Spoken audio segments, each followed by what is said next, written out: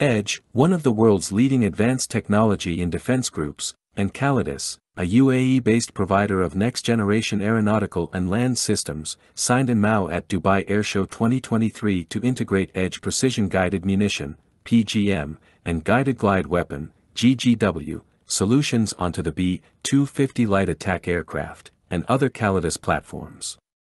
Hamad Al-Marar, president of Edge Group's Missiles and Weapons Cluster, said, "We are proud to work with Calidus on this integration initiative and to provide high-technology smart weapons to B-250 end users.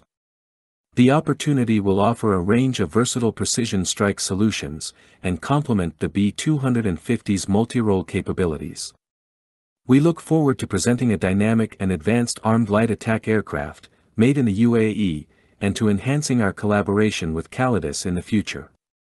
The MoU marks a significant effort by both companies towards growing the UAE's aerospace industry, while paving the way for future UAE-made solutions.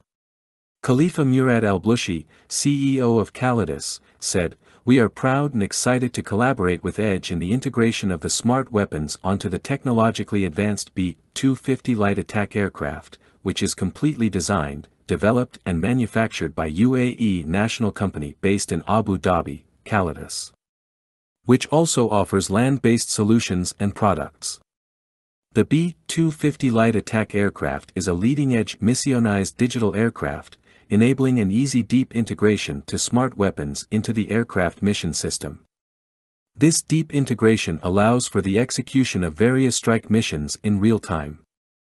The smart weapons designated for integration, from Edge entity Al-Khon, a regional leader in the design and production of guided weapon systems and beyond, include the Desert Sting family of GGWs, and Thunder family of cost-effective, short-range PGMs. The Calidus B-250 is a single-engine turboprop, tandem-seat, light attack aircraft that features multi-role capabilities for missions such as close air support, persistent air support, intelligence surveillance and reconnaissance, counterinsurgency, and basic and advanced training.